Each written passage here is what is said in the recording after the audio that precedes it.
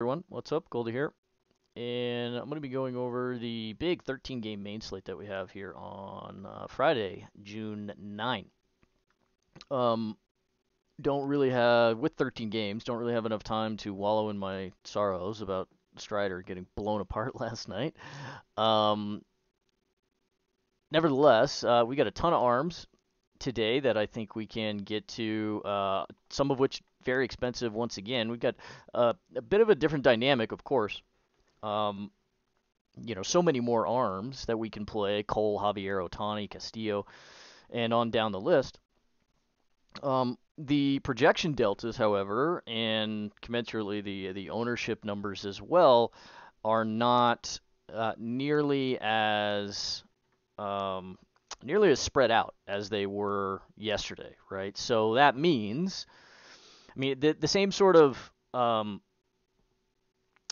game theory dynamic we can apply, but we can kind of go the other way here today. And since all of these guys up here at the top are mostly projecting in the same range, Sans Xavier, um, we can mix and match. We can really go any way that we want to. None of these three guys is projecting so outwardly to the other two. Or if you want to include Tyler Wells down here too, yeah, there's a price difference, whatever. Just of these top three guys projecting the highest, Cole, Otani, Castillo, none of them are really all that different here necessarily. Yeah, we've got a $1,200 price difference between Castillo and Garrett Cole. That matters, of course, right? But in terms of the raw projection and the ownership figures, not so much. So that usually means that we can just kind of spread out between them. You could take stands if you'd like. Generally, if you're building a lot of teams, you sort of have to take stands a little bit and choose. Can't get exposure to everybody that we want to play. We just kind of have lineup restrictions. So that said, I think that's probably where we're going to want to focus. Get one of these guys, if you could squeeze in two of them with a very cheap couple cheap offenses probably. Then sure, I think that's a playable construction because they're in fine spots and they're obviously very good arms. But the chalk or typical sort of build is likely to be mixing in one of these guys with somebody down here in the mid-range, right? Staying off of most everybody down here in the cheap range. Today, don't think, despite being a very large slate with 13 games, don't think we're going to be able to get to too much value, under the 7K area or so. So that said, we do have projections and ownership loaded to the site for premium subs. So let's just get into the games and start with Boston and the Yankees. Garrett Whitlock. I like this price tag for Whitlock here at 6,500. This is a tough matchup for him, though. He's having trouble really throwing it past people deeper in the count, right? He mainlines a two-seamer and a changeup, and he's really only got the three pitches. Well, unfortunately for him, the Yankees are really actually going to have like 4 or 5 lefties in the lineup with Judge being out. So they may even lead off like a stone minimum Willie Calhoun. Anthony Rizzo, 4,400. Really like this price tag for him in this particular matchup tonight. Jake Bauer still cheap. Billy McKinney hit a bomb last night. So they're going to be a little bit more balanced than they generally are, being so right-handed heavy, the Yankees. And obviously, we talk about this every day. The two-seamer is a bad pitch, generally, against opposite-handed hitters, unless you can keep it really way down in the strike zone and bury it very hard. And Whitlock just can't quite do that. It doesn't have enough movement on it, and it doesn't stay down enough. So naturally, to left-handed hitters, this is a short sample, yeah. But he's getting picked apart pretty good. Not so much in average, but really kind of on the barrel here. Good bit of hard contact, north of 31% to the lefties. 271 ISO. It's a pretty big number. Where we're mostly concerned, however, is with the raw whiff stuff. Just a 28% CSW. That's a fine number. And he throws a hell of a lot of strike one. 77% is very good. He doesn't walk people, and he mostly stays off of the barrel. It's just pitching to a little bit too much contact with this pitch combination, the sinker itself and the changeup following, right? If the sinker is break even or bad, once again, the changeup is going to be break even at best and very likely to be bad. And sure enough, he's given up 3 outs to the field on his changeup. He's throwing this 25% of the time. He'll throw this to same-handed hitters as well. That's why he also sees some elevated power numbers there and some average. So I think it's a pretty dangerous spot here for Whitlock here tonight. Getting to some right-handers here, I think, is very much playable also. And Gleyber Torres, 5,200, also hit a bomb last night. Stanton's fine, 48. Josh Donaldson, if he can make contact, he's still 3,400. That's a fine play as well. So you can mix in pretty much everybody here. Josie Trevino behind the plate at 2,800, or Higgs, whoever they go with. That's a fine catcher play. And Anthony Volpe, no matter where they stick him in the lineup, he's at 3,800. It's all right here as well because Whitlock's really not going to throw it past a lot of these right-handers. So I think getting to the Yankees is kind of a middling and pretty off-the-board stack compared to the really the top 3 teams that we'll go over. I think they can serve to be pretty valuable tonight going after some Whitlock. I don't think I'm going to be able to get to any of the 6,500 here. I do like the price tag, admittedly, and I think the projection is okay. I'm worried about upside, and I'm really worried about floor here. He just doesn't have the raw whiff stuff. And if he gives up a couple runs, which I think is very likely, with such a high line drive rate against the right side, hard contact, power numbers, etc., at Yankee Stadium, I think it's going to be pretty hard for him to make that up. So probably going to be staying off of a lot of Whitlock here this evening and getting to some Yankees if I can make it happen. Garrett Cole on the mound for them, 11,000. It's just a price tag thing that we got to manage and really kind of picking and choosing. Now, I have done a little bit of a deep dive in Garrett Cole, and his numbers are, well, let's start with the raw strikeout stuff. That's down, of course. He's only at 26% this season. That's down from the 30+% that we've seen from Cole in the past. He's still throwing a lot of strikes. Walk rate starting to tick up a little bit more for Cole, and this is a fine barrel rate at 8.5%. He's always had a little bit of a homer problem. This season he's gotten it far more under control, but he's sacrificing a little bit of the strikeout stuff than compared to years past. So not that 26% in aggregate is a bad figure or anything, but this isn't Garrett Cole, who's just so far and away the best strikeout pitcher on the slate anymore. He's still throwing a lot of strikes, and it allows him to work to his secondary offerings and dictate when he would like to throw them, and that's a good thing because as of right now, the breaking stuff, slider and the curveball, are neutral value for him, and really not providing him a hell of a lot of swing and miss. He's getting swing and miss on the changeup. He's only throwing this pitch 10% of the time. Throw it more to lefties, of course, but not a lot there. Cutter is just kind of a show me, a little bit of a slider cutter mixture here in the data. Still mainlining the four-seamer, and since he's throwing so many strikes, he's getting ahead in the counts, and he can dictate when he can. When he wants to throw this slider and this curveball, and that allows him to eke a little bit more value out of it. If he had to throw these pitches in sort of suboptimal counts, if he were not spotting this four-seamer as well as he is, you would see far more negative value on these two pitches. So I think there's some underlying concern here for Garrett Cole. He's only got a 28% CSW here, and this is not an elite figure for an elite starting pitcher or a guy that has been elite in the past, right? Just an sub 11% swinging strike rate. Still getting a lot of called strikes, but there's a little bit of shenanigans going on here with Garrett Cole. So at 11,000, I don't think this is a smash play, and the market is kind of agreeing here. Sure, there's plenty of other guys that we can play. The other two that we talked about briefly in the open, that's fine. But he's got an 81% strand rate, and over very large samples, this number is not sustainable. There are two arms in the last 40 years that have been able, over very large samples, similar to a sample of Garrett Cole, that have been able to sustain anything close to this number, and it's still not this high. So those two arms are Jacob deGrom and Clayton Kershaw, and they both have career strand rates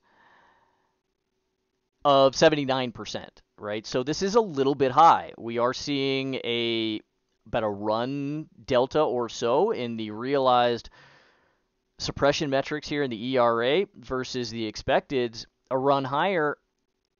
So if we're expecting a little bit of regression here with a depressed strikeout rate to his career averages, these are down 2 and 3 ticks. Barrel rate creeping up, walk rate creeping up, strand rate still hovering at an unsustainable number.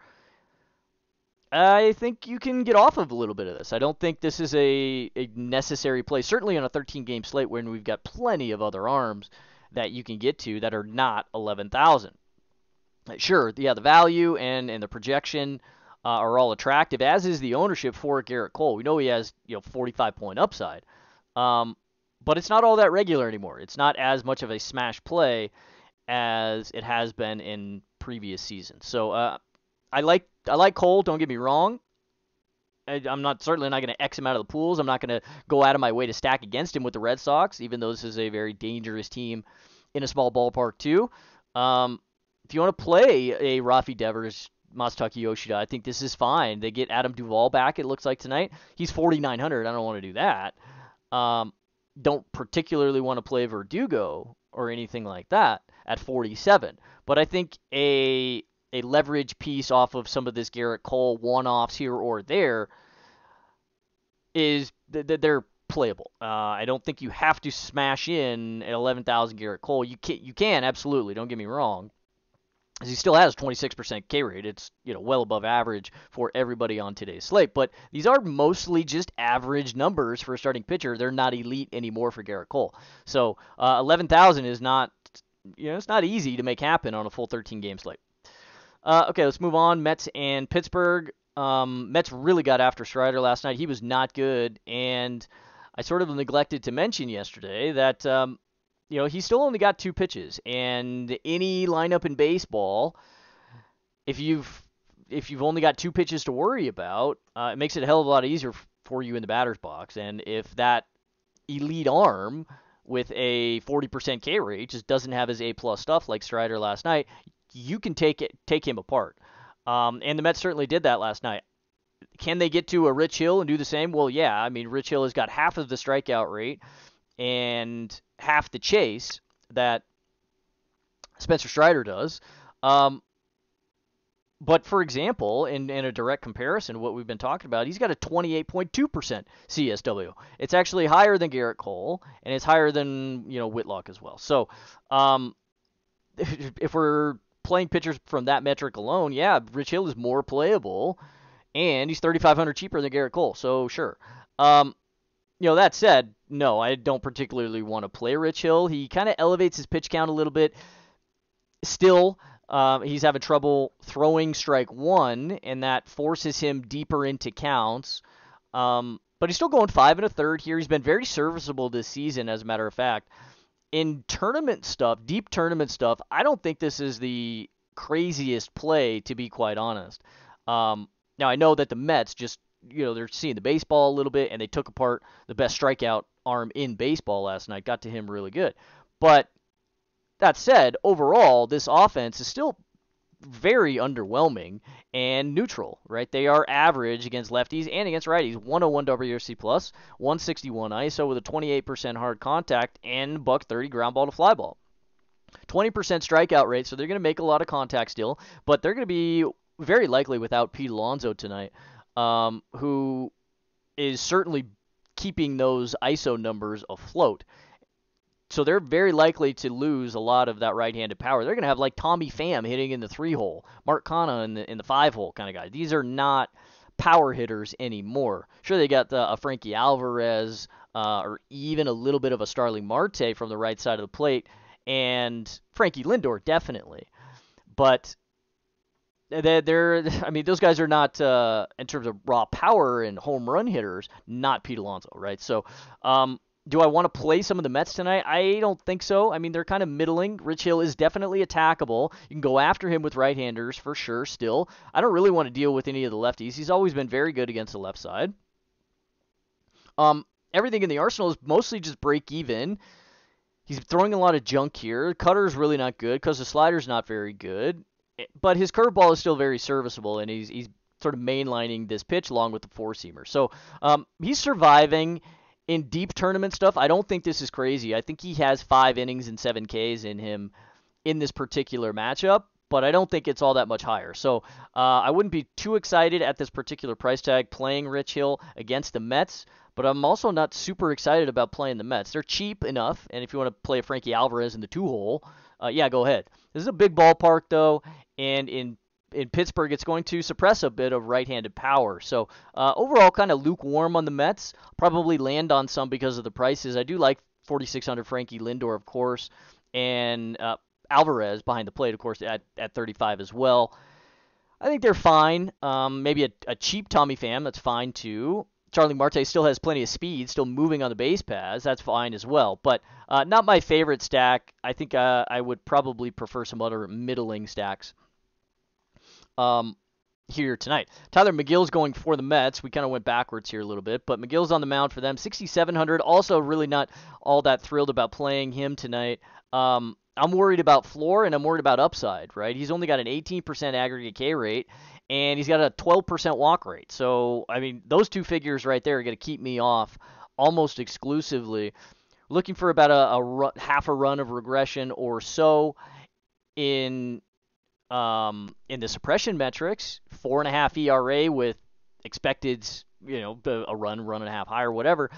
$1.62 whip. That's because the whip is because the walk rate is so high. 55% strike one, leaving a lot on the table there. He's just got very little chase in him at just 22%. No value on the 53% usage four-seamer, and the breaking arsenal leaving it on the table quite a bit as well. The changeup has been serviceable for him, so that's helping him suppress a little bit of power to the left side. But with a bad breaking arsenal, there's just no whiffs to same-handed hitters. So I think this is a dangerous matchup for Tyler McGill, to be quite honest. And I think Pittsburgh is a very valuable stack. They're pocketing really hard in value so far, mostly because they're cheap, but it's not like these guys are bad hitters necessarily. The only two you have to pay for, really, are Brian Reynolds, 5,300. That's fine. And Andrew McCutchen at 4,600. Also fine.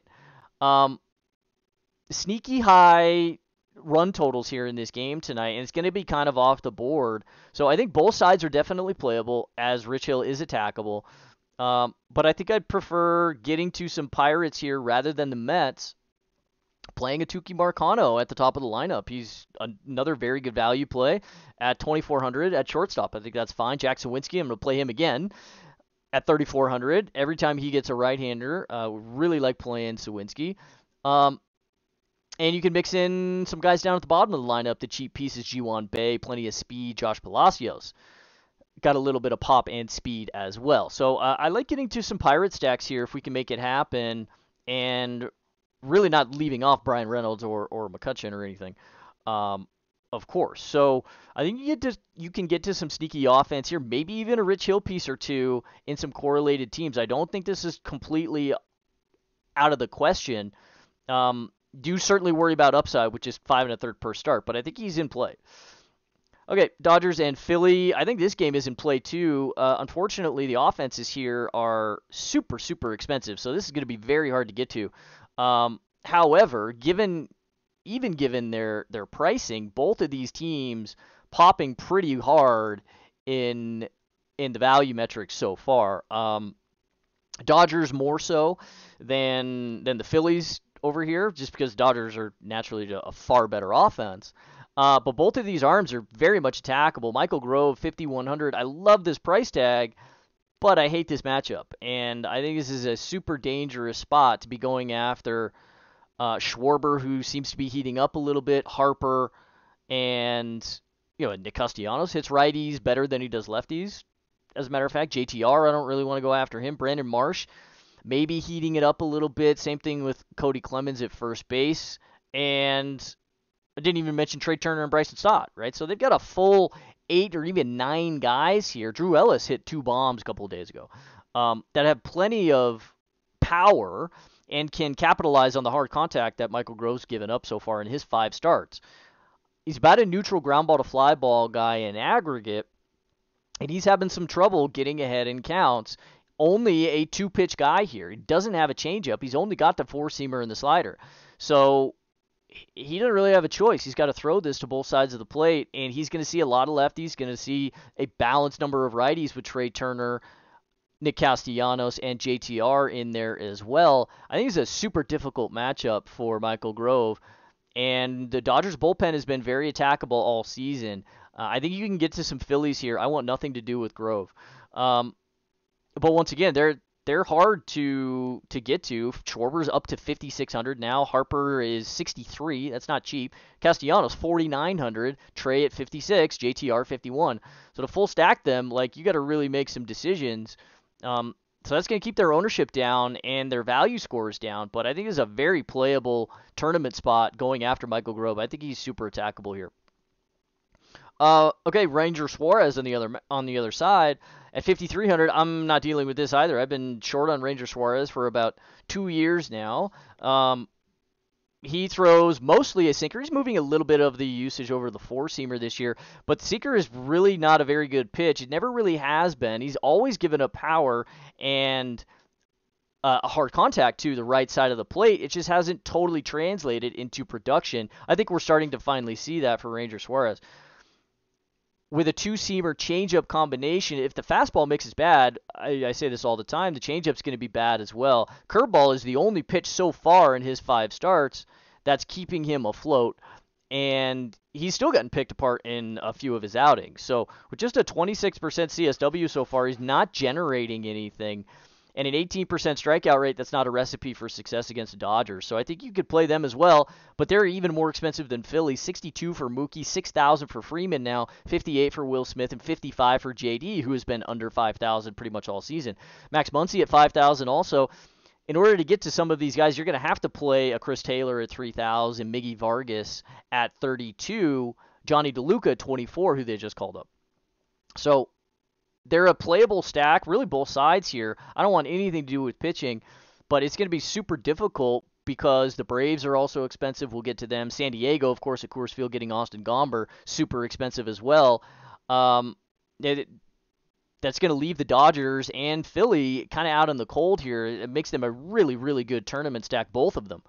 But it's pricing, and in order to get to some more expensive arms on the mound, it's going to be very hard to fit both of these teams in and be really happy with every one of your players. So that's the only thing that's going to prevent me from getting a lot. But, like I said, given the value scores here, specifically for the Dodgers, or given the pricing rather, the value scores are still popping very hard. So I think this is a super sneaky spot for both Philly and LA.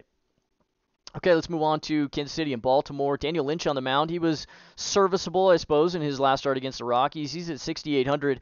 Historically, Lynch has given up a lot of production to the right side of the plate, and he just kind of does that. It takes him a while to settle into some of his starts sometimes, and that's if he settles in at all. In the start against the Rockies, gave up 3 or 4 in the first inning, and then kind of settled in after that. He was serviceable, but the strikeout stuff has really never been all that impressive, even though it is elevated so far this season. He's only got 2 starts. So I think you can go after him. I think it's a very sneaky spot for Baltimore as well. They're popping right there in value score with the Dodgers. However, they're a hell of a lot cheaper.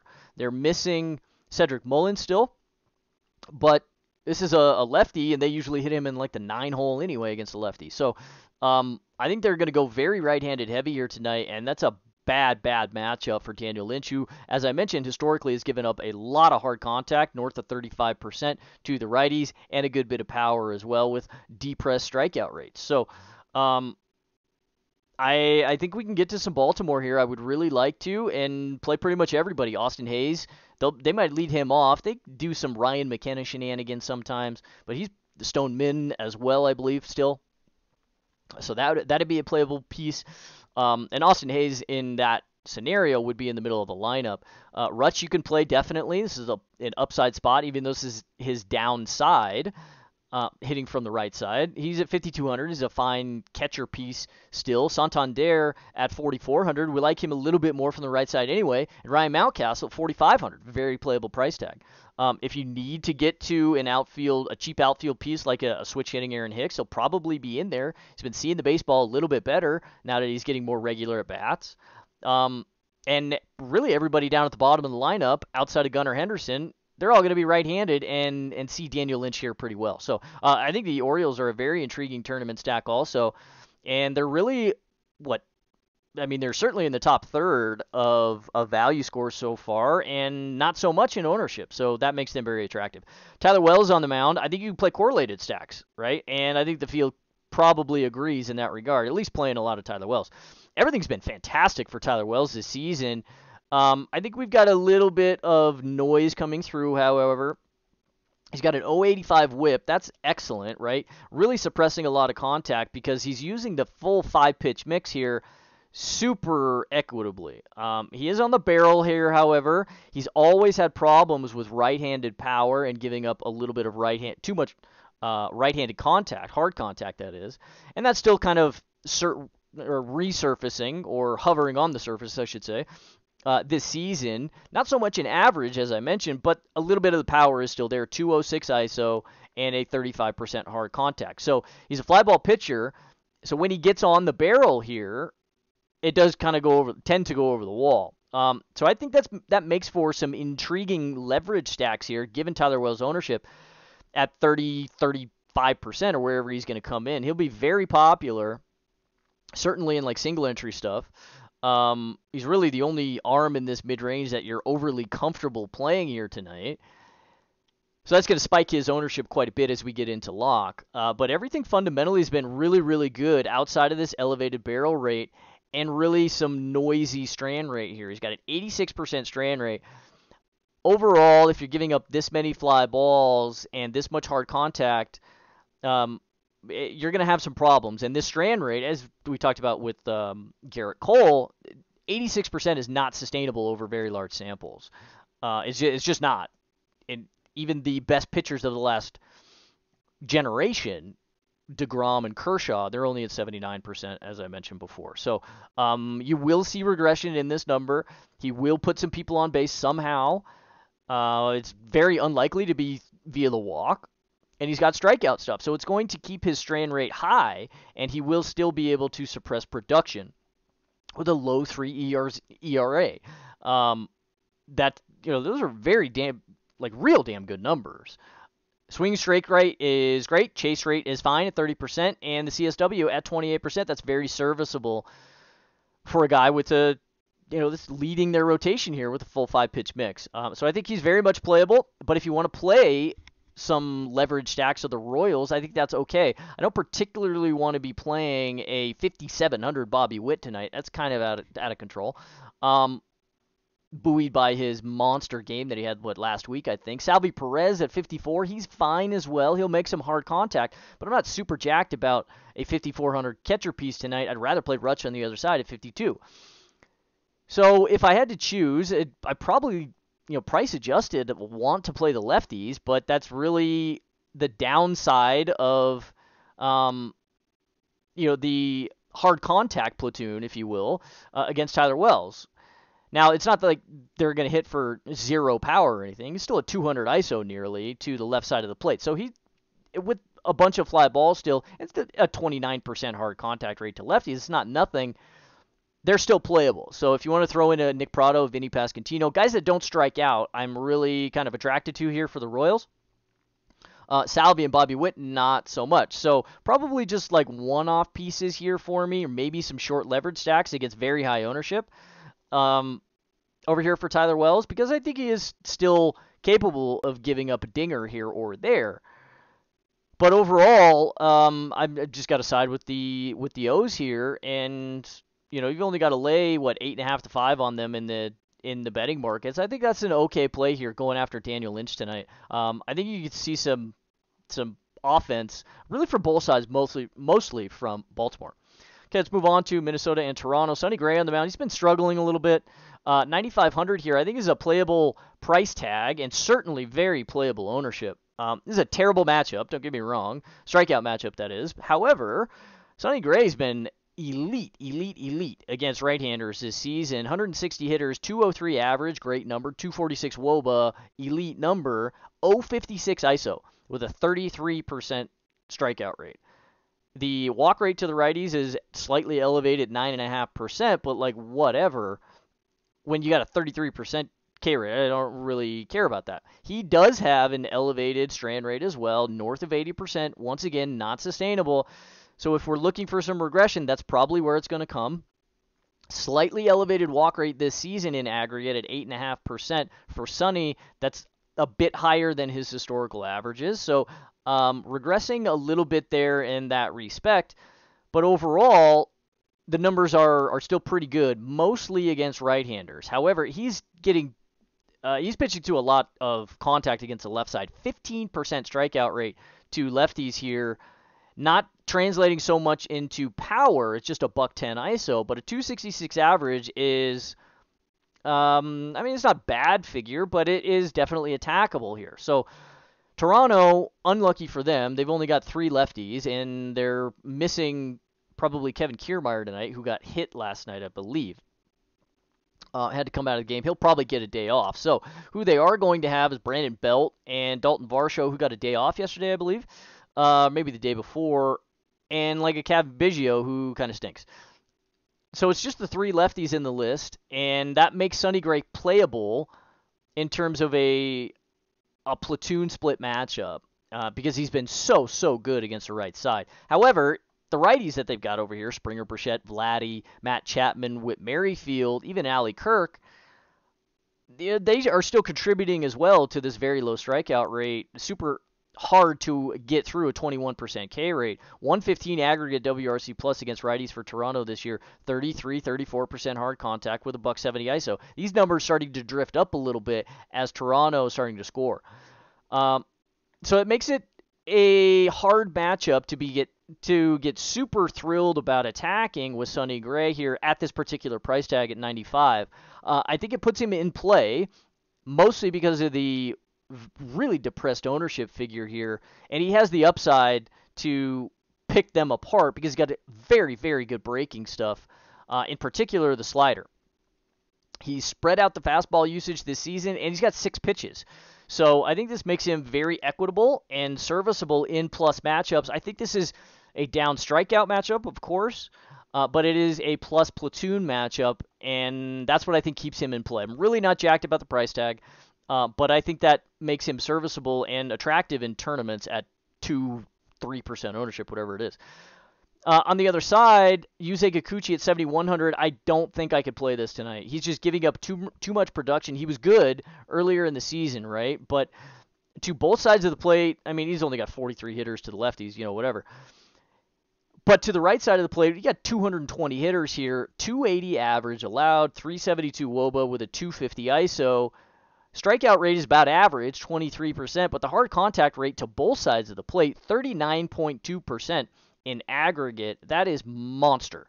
It is way too high. There's soft contact rates sub 14%, sub 10% even now to lefties here.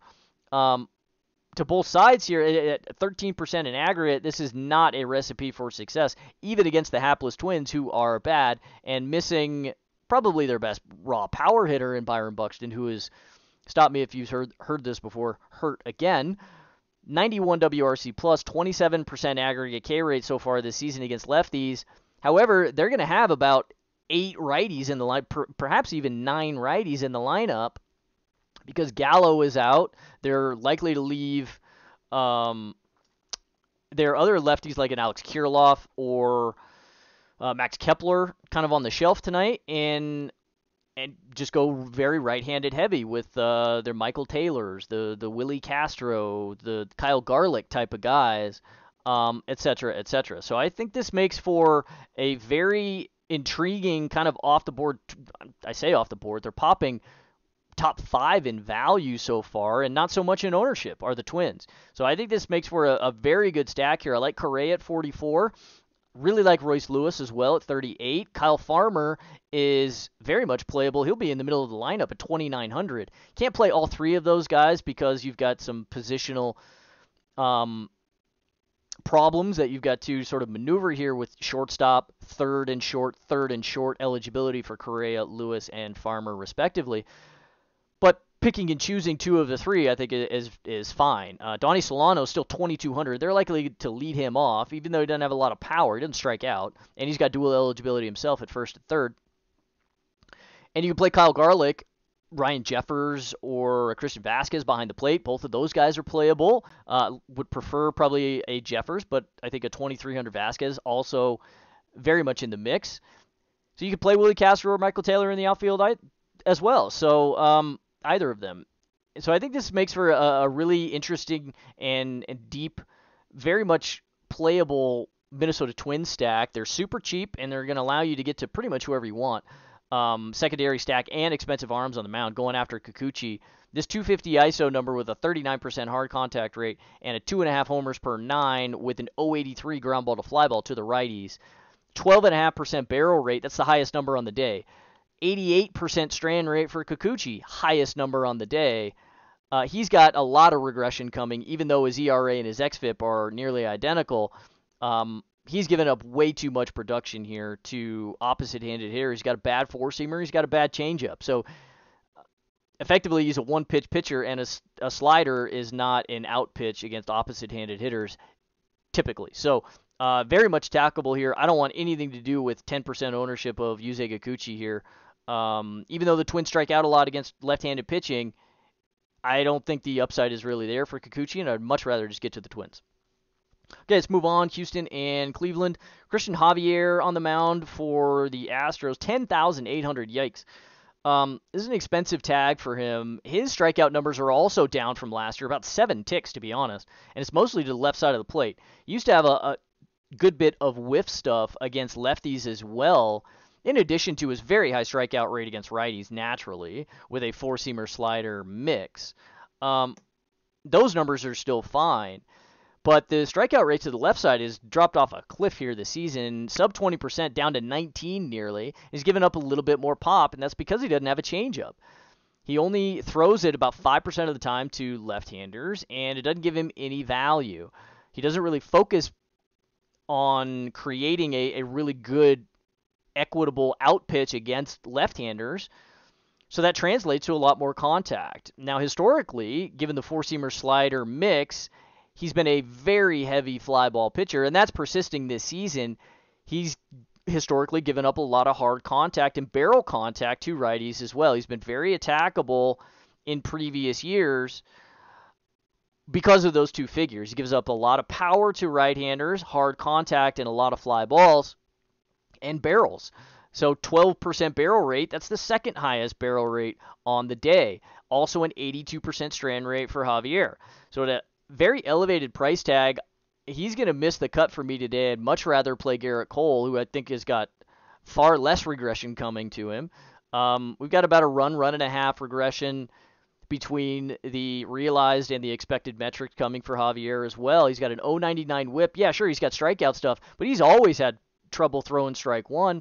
He's got good chase, which is excellent, and it helps keep him out of trouble a little bit more, and it really masks some of these underlying worrisome figures, to be quite honest here. 37% hard contact to a same-handed hitter is not a good number. So it makes it hard to stack against him because he's such a heavy fly ball pitcher. And we get Cleveland here tonight. They are dreadful, even though they put up a 10 spot yesterday. They were in a pretty good spot yesterday. Not so much here today, but they're going to be able to make a lot of contact here at just a 19% strikeout rate with some power allowed to the lefties here against Javier. So I think this makes Cleveland a couple pieces maybe playable. I don't want to go out of my way because Cleveland, it is a 13-game slate, and that's going to be really hard for them to get there. But Stephen Kwan's 3,800. Josie Ramirez hit 3 bombs last night. Don't really want to chase that, but he will hopefully start to see the baseball a little bit better as we get into the summer here. Josh Naylor still very cheap at 3,400. Would prefer him to Josh Bell. Andres Jimenez still at 36. Will Brennan hit a bomb last night at 24. You can play all of these guys I mean, Miles Straw even got on base somehow last night with a triple, I believe. So they're playable, they're cheap enough, and they're another one of these teams that can get you there. I generally don't like going after Javier in full stacks, and I certainly don't want to do that with Cleveland on a 13 gamer, but I think their price tags are probably going to force my hand here a little bit here, and I'm going to end up having some. I don't like a high barrel rate. I don't like a low strike one rate. I don't like a very high strand rate, and I don't like hard contact. So that keeps me off of Javier here, certainly at this price tag. Now that said, he does have a very high strikeout rate against righties still, and it's not like 19% is nothing. And Cleveland's still bad. They only have an 82 WRC plus against right-handed pitching this season. So this makes him, at sub 5% ownership, an intriguing and viable tournament play. Deep tournament stuff, I think, only, because it's still a hard strikeout matchup and a very patient team over here. So the strike one problems are very likely to surface for him, and I would have to side with Cleveland. But that doesn't mean he's totally out of play here. Logan Allen on the other side, 7,700. I really like this kid, man. But I think it's a terrible matchup. Now, I think he's probably in play here at 7,700. He's got a really intriguing and unique arsenal here with the four-seamer cutter slider split. Not too many guys throw a really good split. He's one of them. It hasn't quite translated so far into value, just 8 starts and 45 2/3 here this season. Leaving it on the table here with a break-even slider, and that's really why the cutter is not all that great. But he's still suppressing a good bit of contact and getting some rollover ground balls with this cutter, even though it's not providing a hell of a lot of raw value. It's not necessarily a swing and miss pitch, and that's where a lot of the a lot of the value in outs above average comes from with a cutter.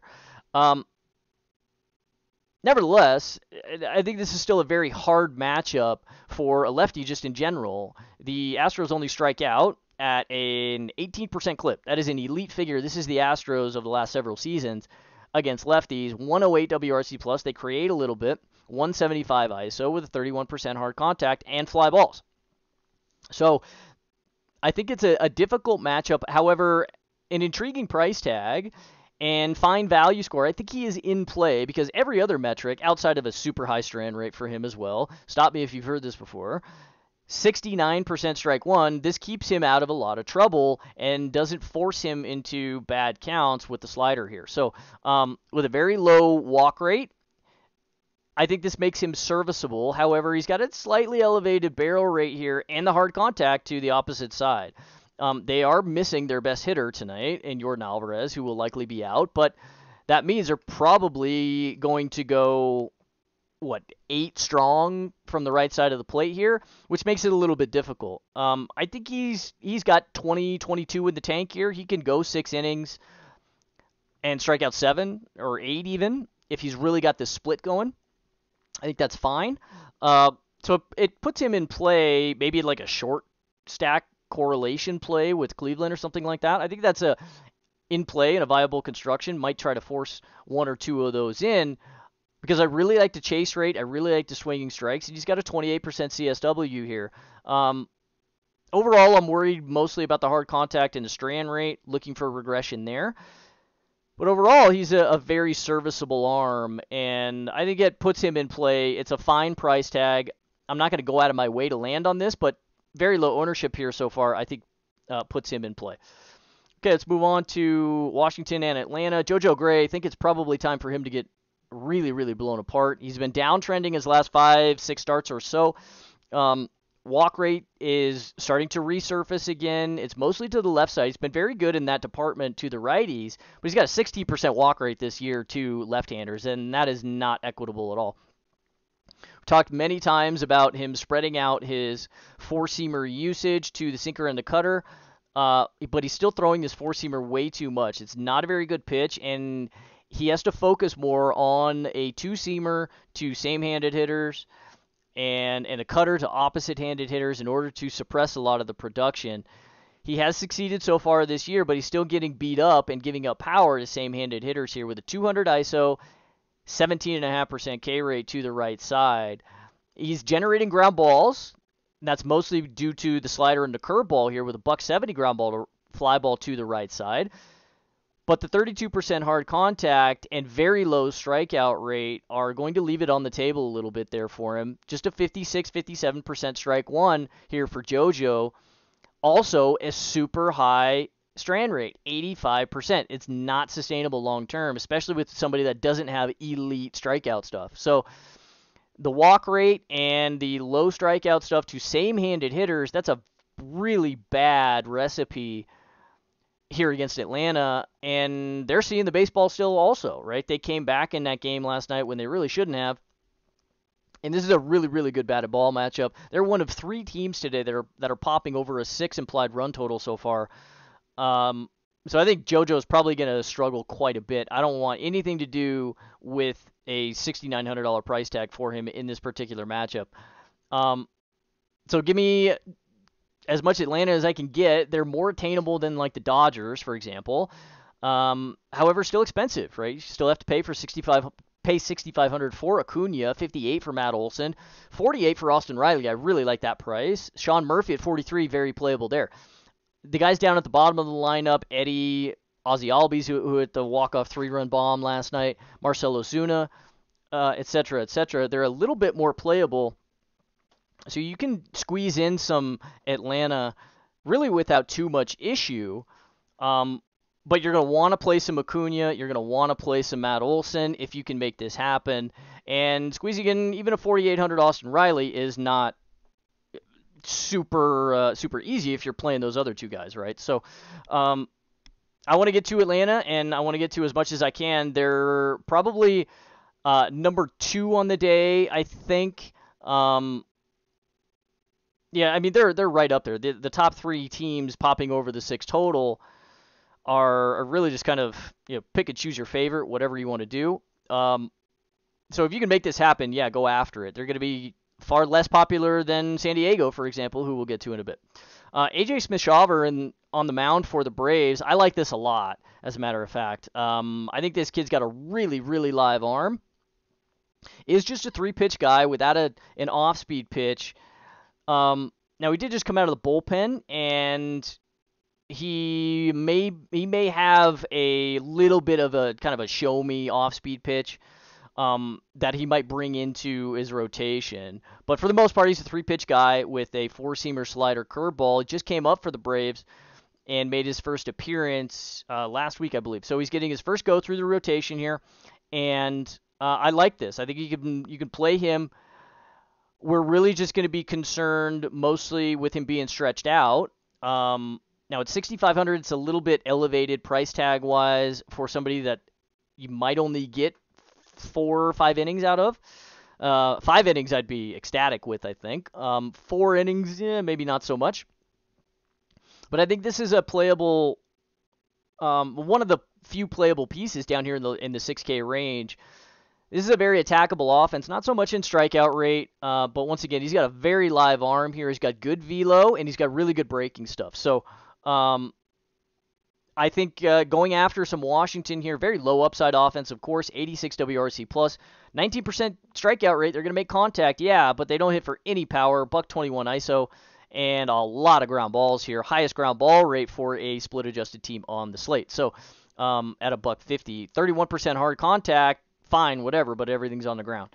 So I think this is very attackable for Smith-Shawver here. And if you want to play correlated Brave stacks, it's going to be a way to get different. But check on his anticipated pitch count. If we get some news like that later on today, that should make the decision a little bit more black and white for us. So that said, I want to get to him as of right now. We'll just have to, I like the arsenal, and I like the velo, and I like the way he hides the baseball. It's a high upside arm for the Braves here, and this is an upside matchup in terms of suppression. So if we can get 5, and who knows, maybe even north of that if he's really rolling out of him, I think he could be very serviceable down here at super low ownership. So I like that a lot. So Braves almost exclusively here. I don't want to play any of the Nationals. If you want to get to a super cheap piece like a Corey Dickerson, I think it's okay. Jamer at $4,000 in Atlanta, it's all right in a ballpark that'll play up lefty power a little bit. It's warm in Atlanta, of course. That's fine. Luis Garcia's had a really good season, kind of a breakout year. 3,900 fine as well if you want to go after a young arm. Not going to get really an argument from me, but I think I'd side with pretty much the Braves across the board here tonight. No JoJo for me. Okay, Oakland, Milwaukee. Luis Medina is probably going to.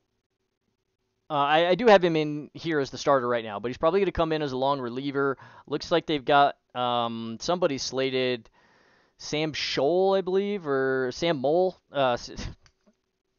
Not sure why I said Scholl. Sam Mole. He's a lefty. He's probably only going to go about an inning or so, and then it'll be Luis Medina coming in after him by most accounts. He's got a bad fastball. He's really only surviving so far with the changeup, but a bad slider, bad curveball so far in his 6 appearances, 5 starts this season for Oakland. He's got a 48.5% strike one rate, so the walk rate has been a big problem for him. It's to both sides. It's throwing strike one and getting ahead of hitters. That's why the strikeout rate is so low. It's incredibly difficult to come back from being behind literally every single hitter that you're facing, or 50% of them. So 22% CSW, no thank you. Now, he does have a 60% strand rate, but he's putting so many people on base with walks and with raw contact at north of 80%. This number will come up, but Luis Medina is really a below average arm with a below average arsenal. So it's not going to come up as drastically as something like an 88% strand rate for Yusei Kikuchi is likely to come down. So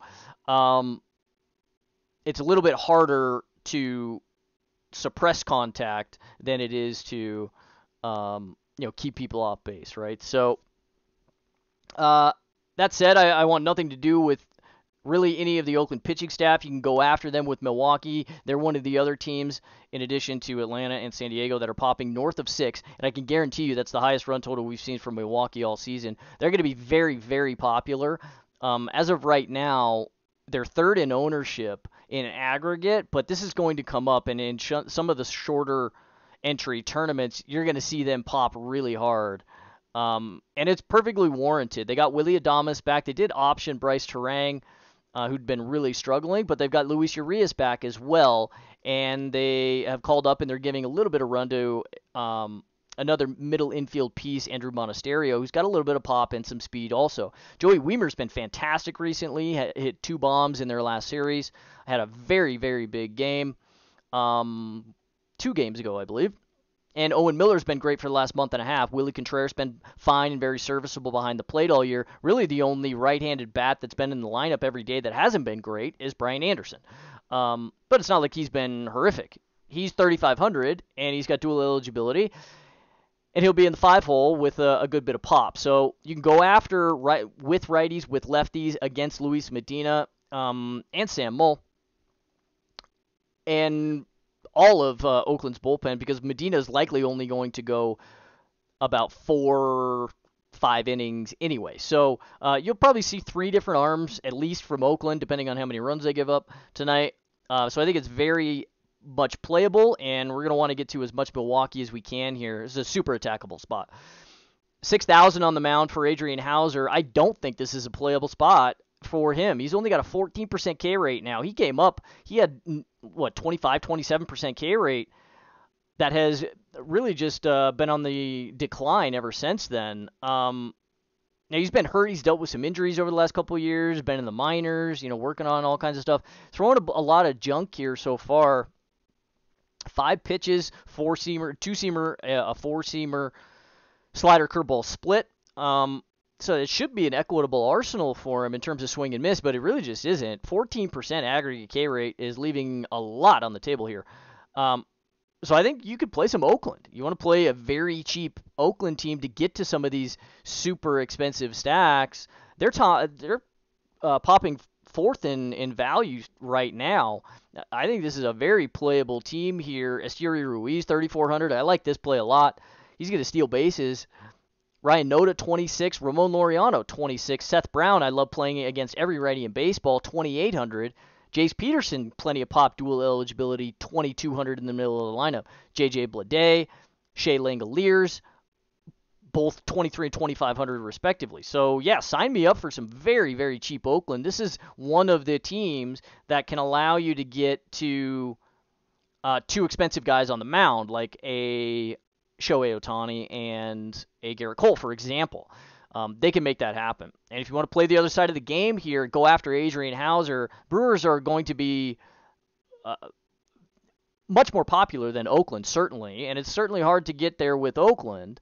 But this is a hitter-friendly ballpark here in a very hitter-friendly matchup for the A's. I think they can really put up a decent bit of production here and certainly pay off all of these price tags. They're way too cheap for the upside that they offer in this matchup. So no pitching here for me.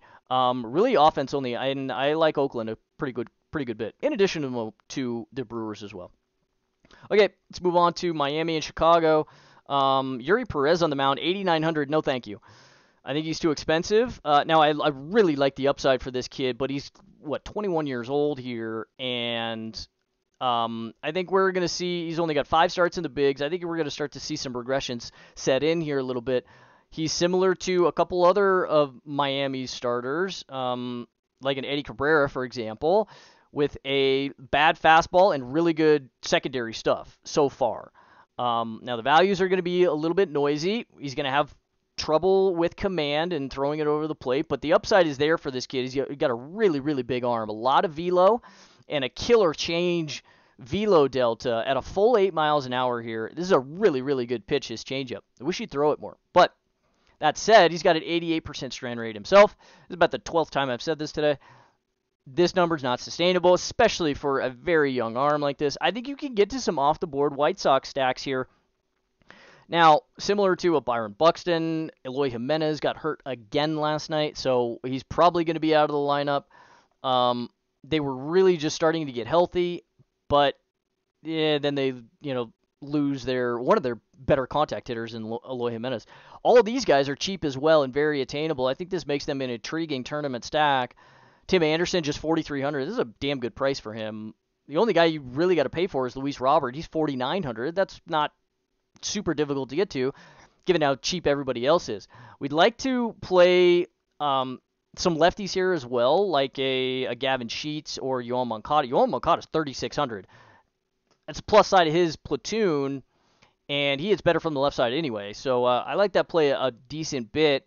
And you've also got Yasmani Grandal at 3,600 in there as well. Much better price tag for him. So I think you can mix in some White Sox stacks here against Yuri Perez, counting on some strain rate regression here, some suppression regression, 2.5 or 2.25 ERA with expected metrics 2 runs higher. Walk rate is concerning at 11%, 58% strike one rate concerning there as well, 57% hard contact rate against right-handers. So give me the lefties, sure, but give me the righties too. I like Tim Anderson. I like Luis Robert, Andrew Vaughn, Jake Berger, whoever they throw in there tonight. I think all of these guys are playable. I think this makes for a really, really intriguing tournament stack. Dylan Cease on the mound. I'm just not going to be playing him, man. Like, I can't do it with this guy. I know the walk rate is only 10%, but it's 13% to same-handed hitters. This is an egregious figure, and we don't really have time to go into why this happens, but just suffice to say that his mechanics to right-handers are dreadful. He is a little bit more up and down, and upright, I should say, against lefties, so that keeps him far more in the strike zone, which means he pitches to more contact to the lefties, which depresses the strikeout rate. So he doesn't really have a good off-speed pitch against lefties, and he's got bad mechanics with which should be a wipeout slider for him against righties. He could have a 35 and even pushing 40% strikeout rate if he figured out this damn walk rate against the right side of the plate. So I can't do this. He's given up 47% hard contact to right-handers. There's no reason that this should be happening. He's fully broken in the mechanics. And I recognize that this is a decent price tag for him, and he's still got a 25% aggregate strikeout rate. But I can't do this. I just do not trust this guy. And look at these numbers for Miami. Earlier in the season, we were attacking them pretty much ad nauseum with every right-hander that we could.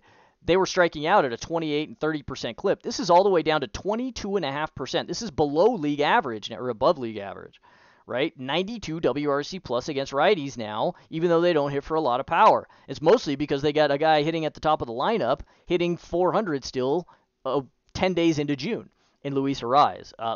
Georgie Soler has come on recently. We want him, certainly mostly against left-handers, but if Dylan Cease is going to give up this kind of hard contact rate to same-handed hitters, no thank you. I'm not dealing with this at all.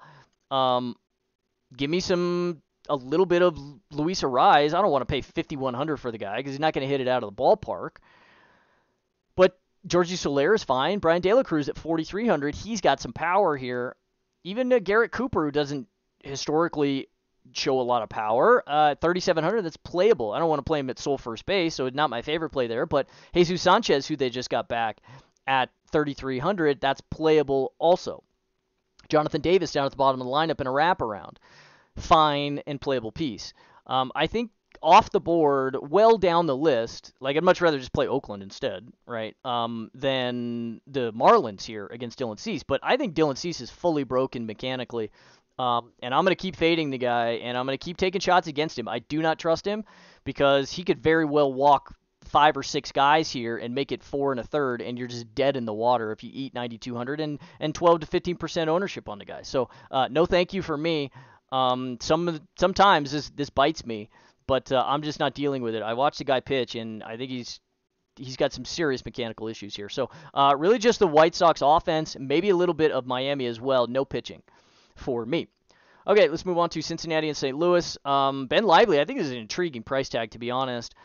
Now, this is a horrible matchup, right? But I think he's got a full 6 pitches here. And I think this makes him very serviceable. He's not walking people. He's throwing full 60% strike one. That's fine. I'd like a little bit more chase out of him and some more swinging strikes. Now, he could get away with this type of arsenal and this low chase rate, low swinging strike rate when he was over in the KBO. But that's probably going to be a bit of a tall task over here in Major League Baseball against one of the more potent offenses in the league in St. Louis. That said, I think $7,000 is an intriguing price tag, and I'd probably rather play him than $7,300 for Jordan Montgomery and 10x the ownership on the other side, because I like the price tag more and I like the ownership more. I think this 6-pitch mix is navigable through St. Louis. They're still just an average creation offense at 106 WRC plus against righties this year. And eventually, even though we're expecting all of these numbers to continue to drift upward as we get into the summer here, the 175 ISO due to the 36% hard contact, we have an 1,800 PA sample on St. Louis so far against righties this year. And, at some point, we just got to accept what the numbers are, right? So, I think that puts Ben Lively in play here a little bit. I like the batted ball contact profile here. Not so much the fly balls against lefties, but I do like the very high ground ball rate at 2-to-1 ground ball to fly ball ratio against the right-handers here. And, of course, their best hitters, the Cardinals, are hitting from the right side in Goldschmidt and Arenado.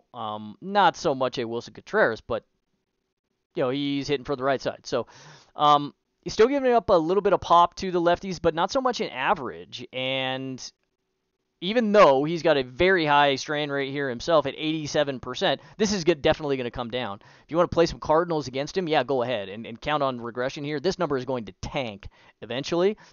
This is 10% higher than anything that could be sustainable for a guy that doesn't have overwhelming whiff stuff.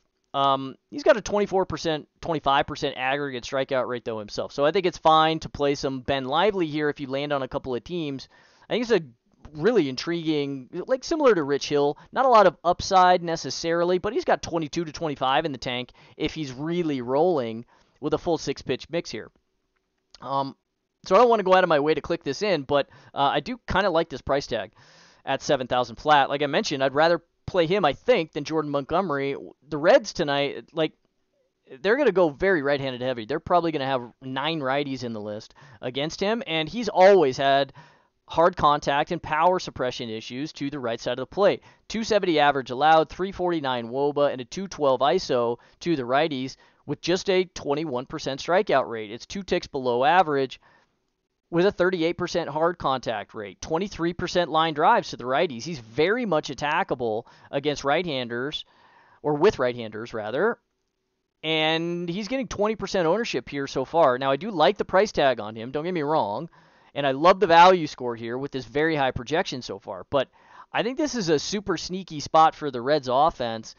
These numbers for them in aggregate are going to tick up. Yeah, they struck out so far this year at a 24% clip, and it's not like that number is going to come down necessarily, but the run creation is going to skyrocket now that they've got Matt McLain, Ellie De La Cruz hitting at the top of the lineup. These two kids are very high upside hit tools, and these numbers, while the strikeouts may still be there, they're not going to strike out a whole hell of a lot against Jordan Montgomery, right? Necessarily. So the power numbers are going to drift up, the hard contact, and commensurately, the WRC Plus is going to continue to tick up with all these guys at the top of the lineup.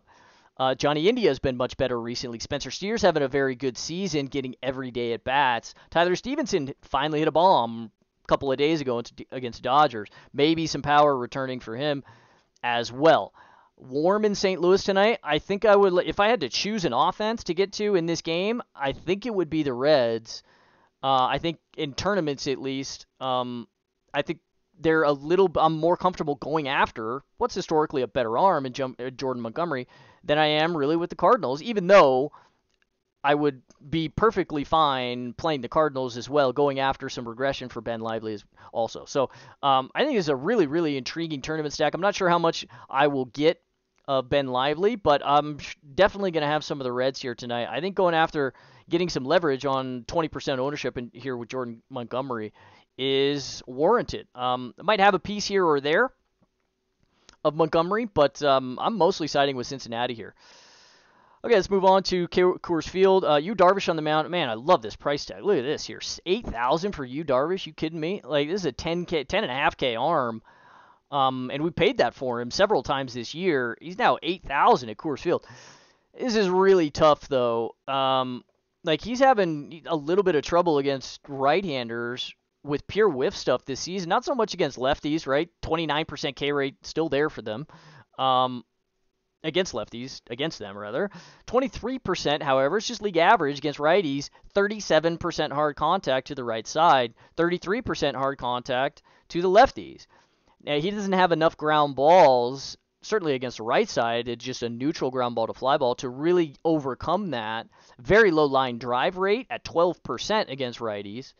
So that's attractive. But he's still giving up a lot of pop here, and this game is at Coors Field. So he'll give up fly balls, and that's not a good recipe, even against a below-average offense in the Colorado Rockies against right-handers. They're going to go a little bit more left-handed heavy here tonight with Blackman, Jerry Profar, Ryan McMahon. Really been seeing the baseball, hitting it very, very well and very hard recently. Nolan Jones, Harold Castro. They got Mike Boustakis as well. Who knows what they're going to do? But they're giving these young kids a lot of run, and finally I think they're going to have Zeke Tovar up, maybe not at the top of the lineup, but out of the 9-hole at least, and he's at a super playable 3,600 here. He's had a lot of doubles this season. He's got some sneaky pop, and he's really coming into his own. Now, this is a plus matchup for Darvish because this is Darvish. And this is the Rockies, right? They're still an underwhelming and poor creation offense themselves, even though they're not striking out nearly as much as they were in the past. Still just a $150, sub 150 ISO, 33% hard. It's really the line drive rate that makes me intrigued here. They're going to make some hard contact against Darvish, the lefties and the righties, and they're going to be able to get the baseball on the line. So despite a very attractive price tag here for Darvish, I think I'm probably off. I don't know.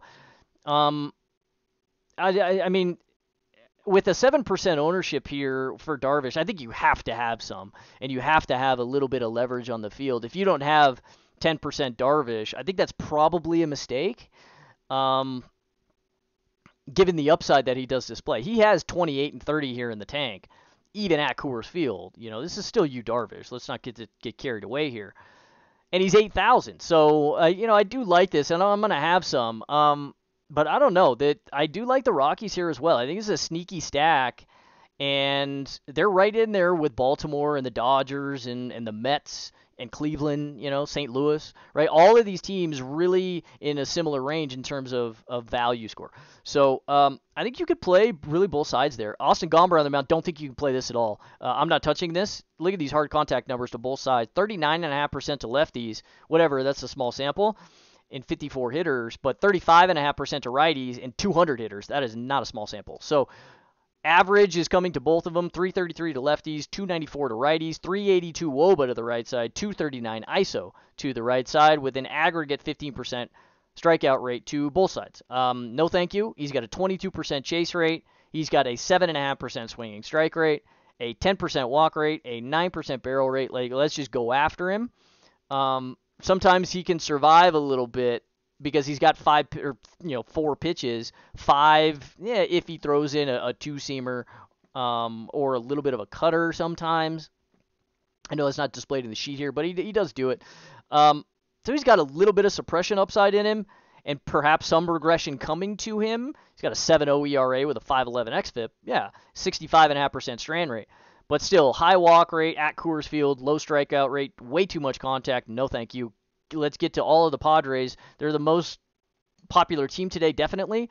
We have to keep an eye on Xander Bogaerts, see if he's back. He's been dealing with a wrist. You could maybe fade that if you want because of the wrist. But you got to play Babe Sanchez behind the plate, I think, at 3,900, hitting a lot of fly balls and seeing the baseball a little bit. Manny Machado, 5,200, almost certainly the best third base play of the day. Fernando Tatis in the outfield at 6,400. He and Acuna, definitely. If you could squeeze both of those guys into a lineup, I mean, more power to you. You might have to play like Oakland or something to make that happen, but certainly one of the top outfield plays of the day as well. So get to everybody on San Diego if you can. Colorado's bullpen, they blew 3 games in this last series against the Giants when they got swept. They were ahead in each one of these games, and the bullpen chumped it for them. So they are finally starting to regress, as we've talked about a couple of times in the last few weeks. So get after everything about Colorado and play San Diego as much as you can. But I like the Rockies from the other side too. You can go after a little bit of this Darvish, but you could play him. This price tag is probably going to tilt me onto it a little bit. Okay, let's move on. Luis Castillo and Shohei Ohtani pitching only for me here in this game here tonight. Even kind of getting leverage stacks against some guys that can be vulnerable a little bit. Shohei been struggling a little recently. I don't want to go after him with Seattle, though. Seattle is dreadful against right-handers. They strike out way too much and don't create.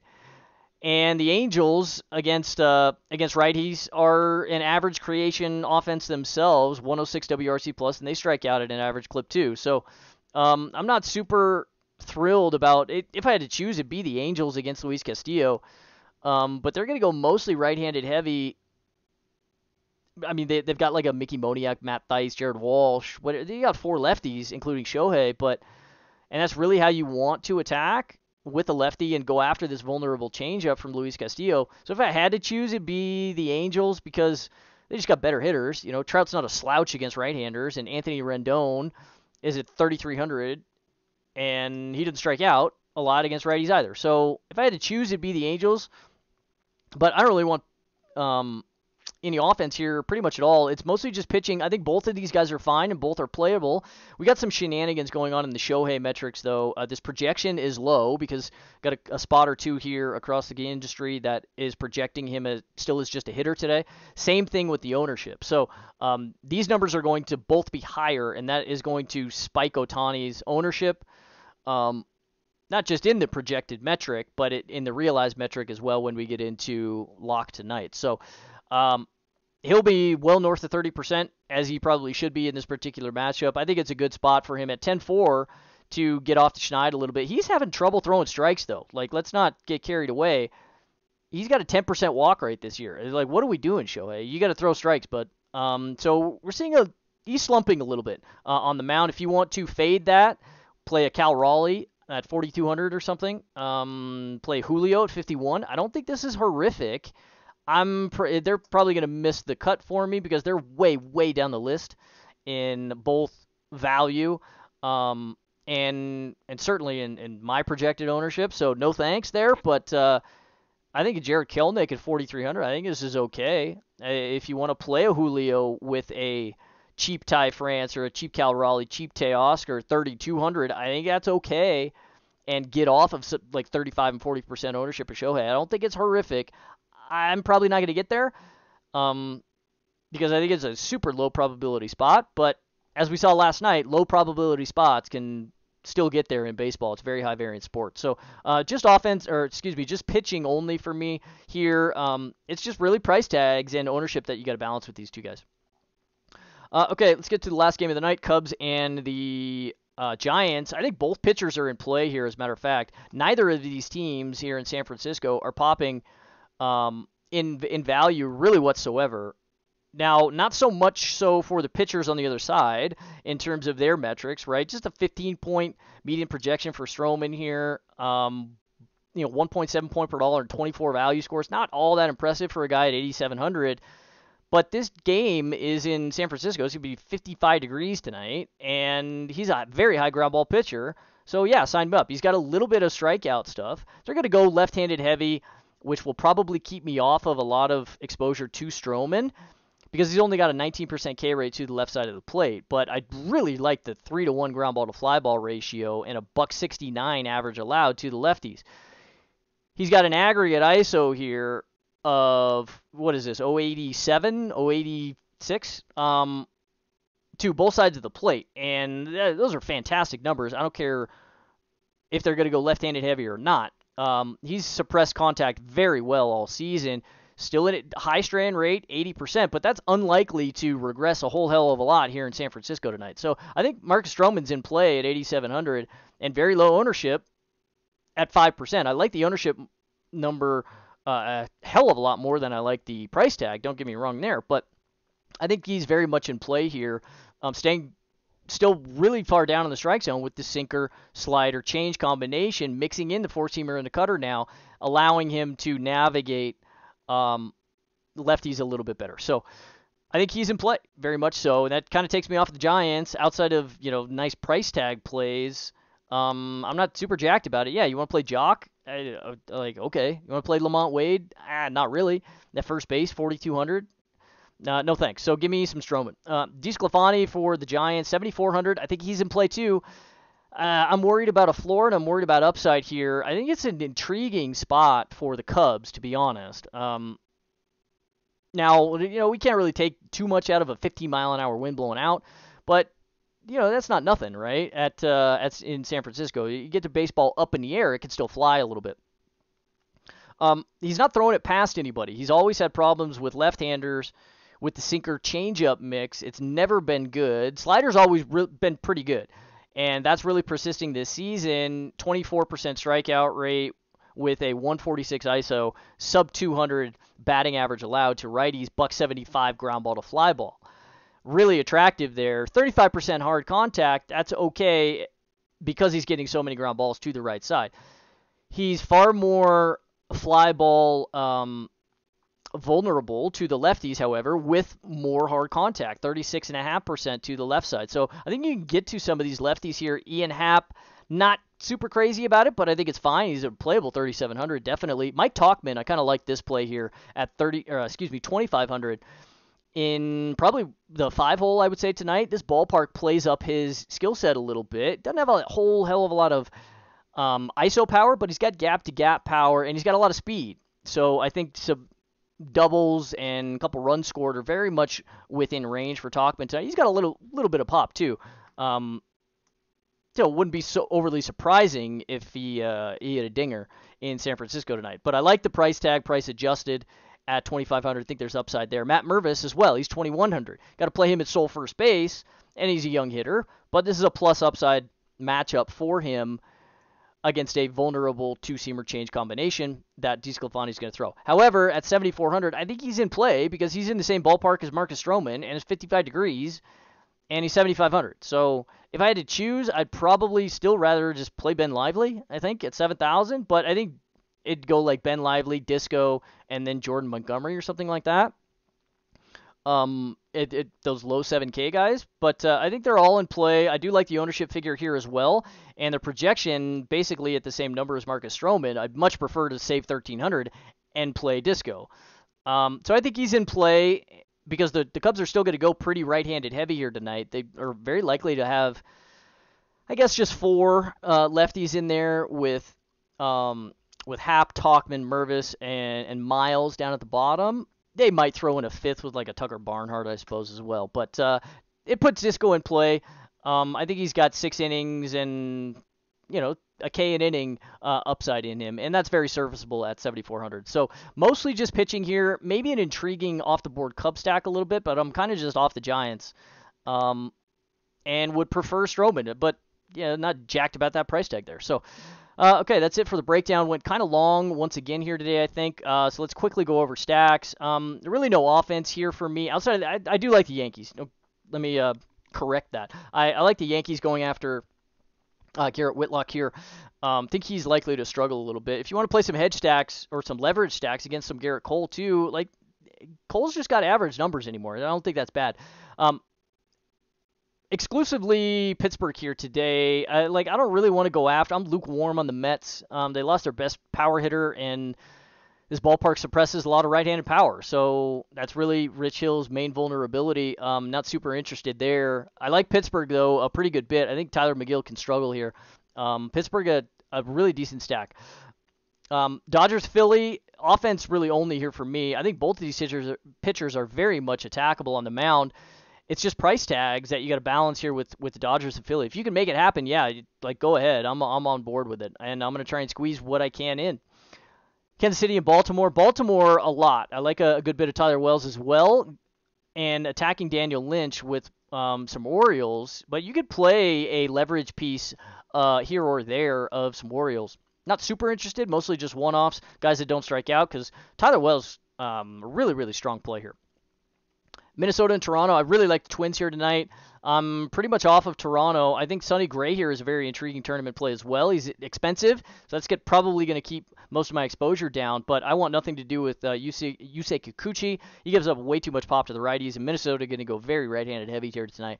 Correlated stacks with Minnesota, I think it's an intriguing deep tournament play. Houston, Cleveland, I'm not really thrilled about playing Houston and going after Logan Allen. I respect this arm a good bit, but I don't really want to play him either. It's a super difficult strikeout matchup. You can play a cheap Jose Altuve one-off or something. He's 4,600. That's fine. But they did lose Jordan Alvarez last night. Christian Javier, I'm probably going to stay off of this. Makes him a really good tournament play at very low ownership because he has the upside to blast through Cleveland in that respect. But he's got a lot of underlying really worrisome metrics that are waiting to surface here. I think Cleveland and some short pieces there could be in play. Washington, Atlanta definitely. I don't really want any Washington tonight. Smith-Shawver on the mound. I think you can play this in the low 6Ks. Oakland and Milwaukee, offense only here for me. Good bit of Oakland I really like. And, of course, Milwaukee, if you can squeeze in and manage the ownership there, everybody is in play in that game offensively, I think. Miami and the White Sox. I think the White Sox are an off-the-board tournament stack here. I'm not doing it with Dylan Cease. The guy just irritates the hell out of me. Yuri Perez, I think he's probably due for a stinker here pretty soon. So I'm gonna take shots and look for some negative regression and some positive regression offensively for the White Sox. Cincinnati, I like them a lot tonight. I think Ben Lively is in play as well, as is Jordan Montgomery. Pretty much all sides here, I think, you could make an argument for, and it's an intriguing tournament game. San Diego, Colorado, I like offense definitely here, of course, in Coors Field. And Yu Darvish, he's 8,000. He's 8,000, okay. I guess I just got to have some. So let's do it. But I do like the Rockies here a little bit as well. Seattle and the Angels, pitching only. Luis Castillo and Shohei Ohtani. Maybe a leverage stack here or there, but I don't want to really deal with that. Cubs in San Francisco.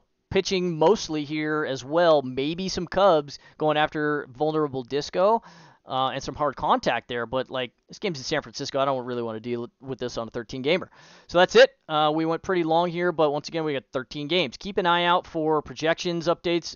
We will have the Shohei Ohtani shenanigans fleshed out, as you see here, with a standard deviation of the projection and of the ownership, super outsized figures here. If you are regulars to the videos, you know that a standard deviation north of 5 for a point projection is out of control high. So that should tell you that we got some noise fleshed out. Though these numbers are also posted with the projections on the site. So keep an eye out for when those normalize a little bit, and you should know that the Shohei numbers are adjusted. So that said, good luck to everybody on this huge 13-game Friday.